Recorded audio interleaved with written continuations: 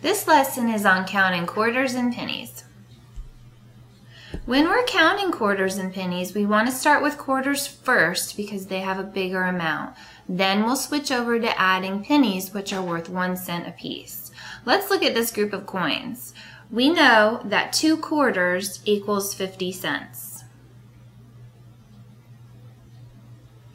Well, now that we're done counting by quarters, we need to switch over to counting by ones since pennies are worth 1 cent.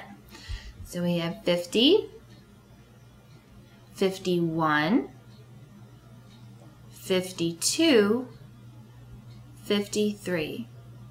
This group of coins is worth 53 cents. Let's look at another group of coins. This group has 3 quarters and 3 pennies. Well, we know that 3 quarters is 75 cents. Now we need to add 1 since pennies are worth 1 cent. 75, 76, 77, 78. This group of coins is worth 78 cents. Let's look at another group. This group has 3 quarters and 6 pennies. Well, like we said before, 3 quarters are worth 75 cents. Now we need to switch over to adding by ones. So we have 75, 76, 77, 78, 79, 80, 81. This group of coins is worth 81 cents. In this group, we have 2 quarters and 1, 2, 3, 4, 5, 6, 7 pennies.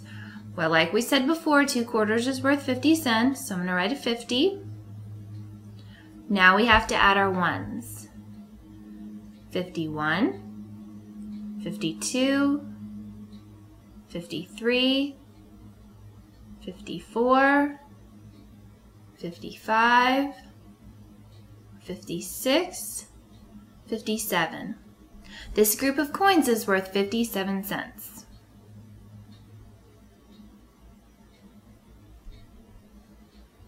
Let's look at one more group.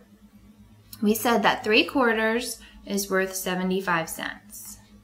Now we need to add our ones. 75, 76, 77, 78, 79, 80, 81, 82, 83. This group of coins is worth 83 cents. This concludes our lesson today on counting quarters and pennies.